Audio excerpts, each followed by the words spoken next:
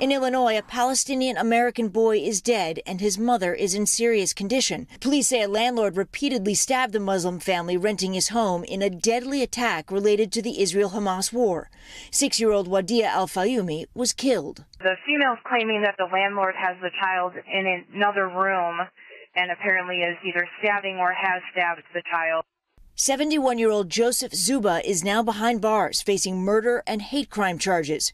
For Wadia's father and cousin, the grief is overwhelming. Wadia was such an intelligent boy. He was a sweetheart. He loved his iPad. He loved games. He loved watching like cartoons. He was our world. He's like a dream.